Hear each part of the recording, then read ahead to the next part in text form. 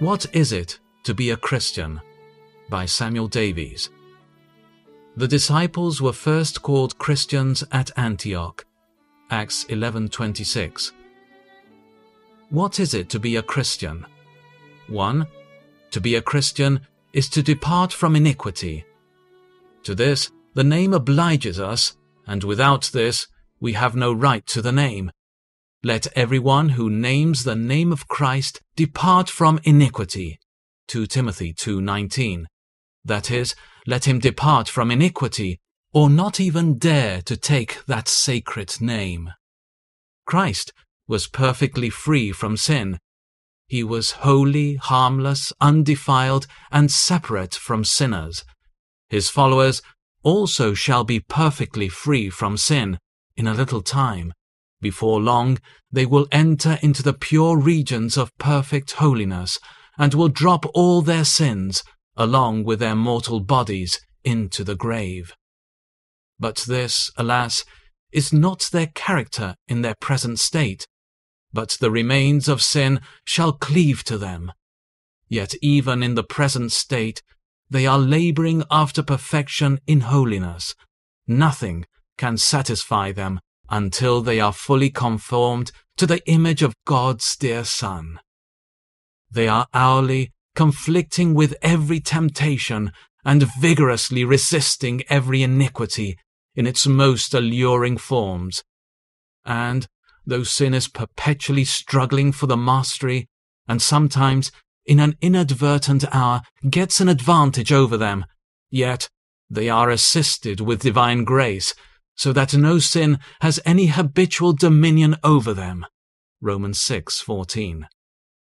Hence, they are free from the gross vices of the age, and are men of good morals. This is their habitual universal character, and to pretend to be a Christian without this prerequisite is the greatest absurdity. What then shall we think of the debauched, defrauding, worldling, profligate, profane Christians who have overrun the Christian world? Can there be a greater contradiction? A loyal subject in arms against his sovereign, an ignorant scholar, a sober drunkard, a charitable miser, an honest thief, are not greater absurdities or more direct contradictions? To depart from iniquity is essential to Christianity, and without it there can be no such thing as a Christian. There was nothing that Christ was so remote from as sin, and therefore, for those that indulge themselves in sin, and yet to wear his name, is just as absurd and ridiculous as for an illiterate dunce to call himself a university professor. Therefore, if you will not renounce iniquity, then renounce the Christian name. You cannot consistently retain both. Alexander the Great had a fellow in his army who had his same name, but was a mere coward. Either be like me, said Alexander to him, or lay aside my name. You, servants of sin, it is in vain for you to wear the name of Christ. It renders you the more ridiculous and only aggravates your guilt. You may with as much propriety call yourselves princes or kings as Christians while you are so unlike Christ. You are a scandal to his precious name. 2. To be a Christian is to deny yourselves and take up the cross and follow Christ. These are the terms of discipleship fixed by Christ himself. He said to them all, "If any man will come after me, let him deny himself and take up his cross daily and follow me." Luke 9:23. To deny ourselves is to abstain from the pleasures of sin, to moderate our sensual appetites, to deny our own interest for the sake of Christ. In short, it is to sacrifice everything inconsistent with our duty to Him when these come in competition. To take up our cross is to bear sufferings, to encounter difficulties and break through them all in imitation of Jesus Christ and for His sake. To follow Christ is to trace his steps and imitate his example, whatever it costs us. This is the essential character of every true Christian.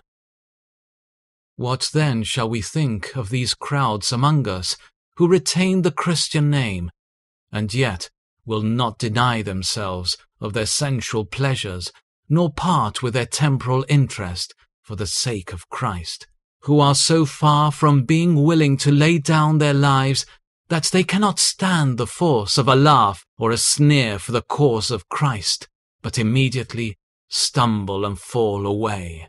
Are they Christians whom the commands of Christ cannot restrain from what their depraved hearts desire? No, a Christian without self-denial, mortification, and a supreme love to Jesus Christ is as great a contradiction as fire without heat, a sun without light, a hero without courage, or a friend without love. Does not this strip some of you of the Christian name and prove that you have no right at all to it? 3. To be a Christian is to be a follower or imitator of Christ. He left us an example that we should follow his steps. 1 Peter 2:21. Christ is the model for every Christian. Paul tells us that believers will be conformed to his image, Romans 8:29, and that the same mind must be in us, which was also in Christ Jesus, Philippians 2:5. Christ's heart glowed with love to his Father. He delighted in universal obedience to him. It was his food and drink to do the Father's will, even in the most painful and self-denying instances. He abounded in devotions, in prayer, meditation, and every pious duty. He was also full of every grace and virtue towards mankind. He was meek and humble, kind and benevolent, just and charitable, merciful and compassionate towards all.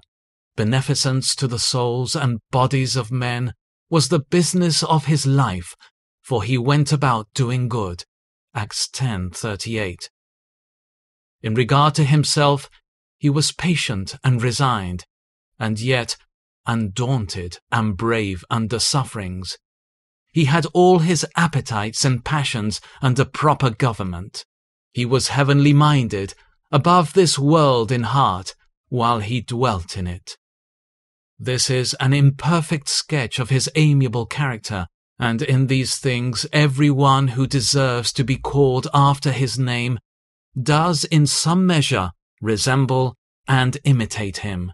This is not only his earnest endeavour, but what he actually attains, though in a much inferior degree, and his imperfections are the grief of his heart.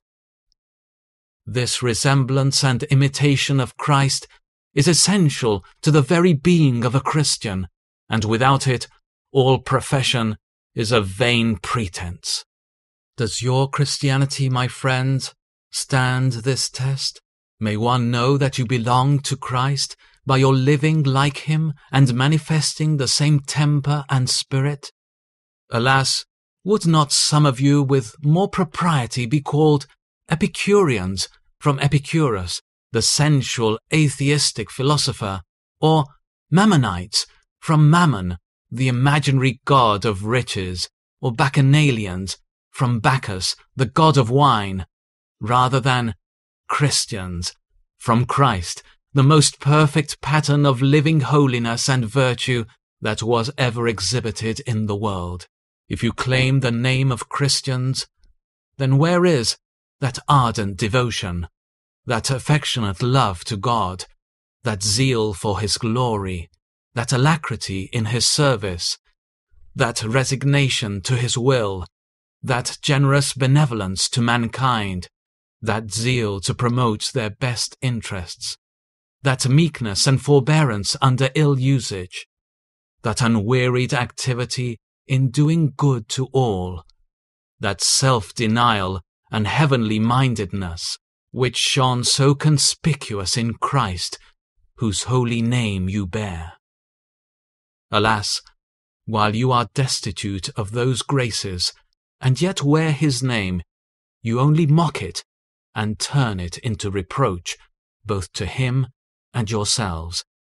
Whoever claims to live in him must walk as Jesus did. 1 John 2:6.